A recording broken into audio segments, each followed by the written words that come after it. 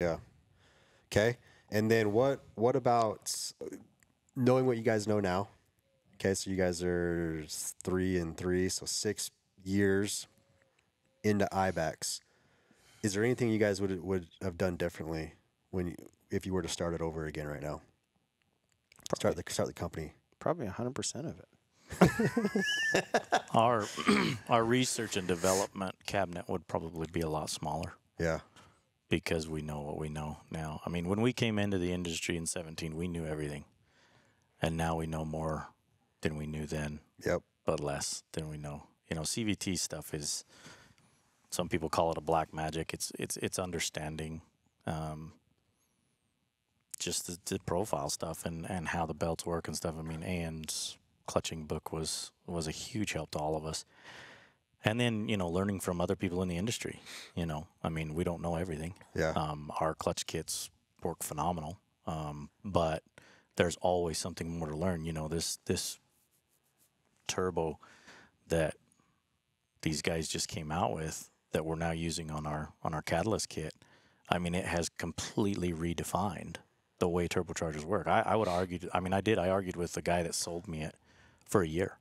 I was like, there's no way, dude. There's no way it's that much better. And so, you know, that's the thing with clutching too. There is so much more that we haven't discovered, you know, mankind itself, people in our industry, us, you know, so we're always trying to keep moving forward, developing, you know, different stuff, learning different things. Like our R&D cabinet is bigger than our production cabinet because we have failed so many different times trying something new to see what happens. And I'm sure there's other people that can say the same thing. So Yeah.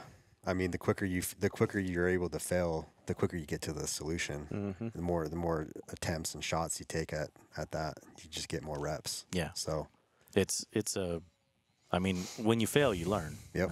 You know, we know 100 different ways not to do it. Therefore, you don't really fail. Right? Yeah, exactly. Exactly. So tell them a little bit about what you started with and the different sticks you've picked up and where you are today.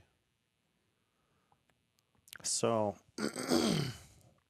our initial setup we did was just clutch weights. Primary clutch Just weights. Yeah, primary. They're the little arms that go into Which, in today's terms, right? So it would be similar to a stage 1 yes. kit, right? Yeah.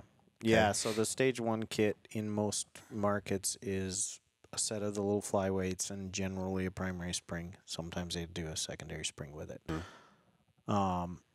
That's kind of where we started. We basically only worked with the primary itself initially, and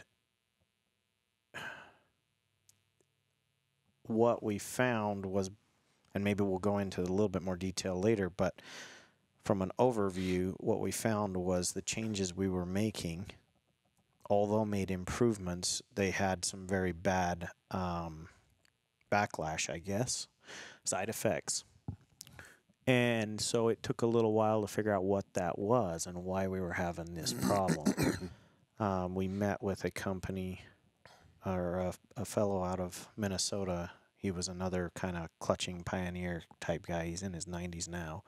Still kicking. Still kicking as far as we know. I haven't talked to him for a few years. Good for him. But he was focused on the secondary. And so we kind of went out there and he gave us the ropes and explained how the secondaries worked. And that's when we started kind of like light bulbs popping on that, no, this is, our issues are related to what's going on in the secondary. So then we started messing with the secondary, and the Ken MX3 really taught us a lot because there was quite a lot of things in it that were different than the snowmobiles that brought out and exposed these problems a little more obviously, which was good. We ended up developing, and some of it I'm not going to go into too much detail because it's proprietary, but we ended up developing a new way to cut helixes, and we have a very proprietary helix. And largely what's out there works fine with the primary stuff that's out there. But because we do the primary so different, we had to develop something in the secondary to match it. and it took a while to figure that out. Now we kind of dropped the line of stage ones because of the nature of the side effects, and we provide full packages in secondary, which most of the industry knows as a stage 2. Yeah. So let me chime in here. Explain to the snowmobiler who doesn't understand. They've heard the primary and secondary clutch, but what's the key role of the primary and what's the key role of the secondary clutch? And we should shout out. You've got your own YouTube channel, Yes. right? And if so, we're going to talk about some of these, I guess you want to call it educational deep dive or dives into some of these terminologies, but you've got your own YouTube channel where you actually go into further details on Yeah. some of the clutching and Yeah, it's called My Sorry. Clutching Guy. so my clutching guy on YouTube. Mm-hmm. So if you want to just nerd out on clutching, that's the resource Yeah. to head over to. Cool.